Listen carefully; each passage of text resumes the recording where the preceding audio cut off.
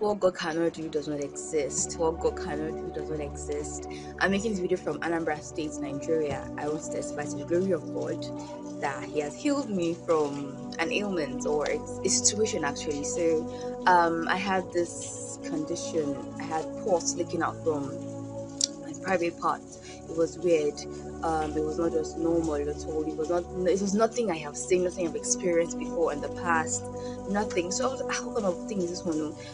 There's nothing I'm not taking, there's no medication I'm not taking, there's no cream I've not used, nothing I've not used at all. It just kept on getting worse, kept on getting worse. At first it was dripping like small drops, and then it started coming out like rushing out, and then the smell was very bad, it was unpleasant. I couldn't just it was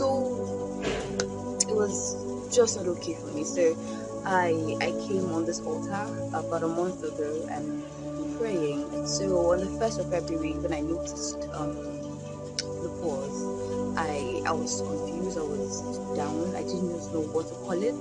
I said there's nothing God cannot solve, no matter how little, no matter how big, my God can always and will always come through. So I started praying, I kept on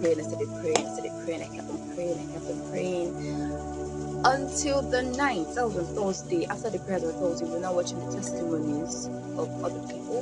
And a lady from UK, I guess, she testified that God healed her of the same ailments I was suffering from, the same cause from private parts.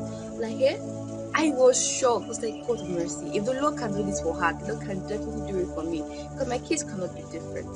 And lo and behold, Thursday passed, nothing.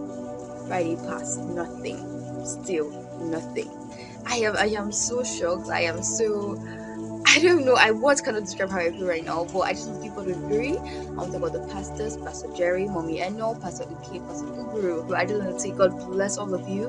Thank you so much. What God cannot do does not exist. What God cannot do does not exist. Thank you all.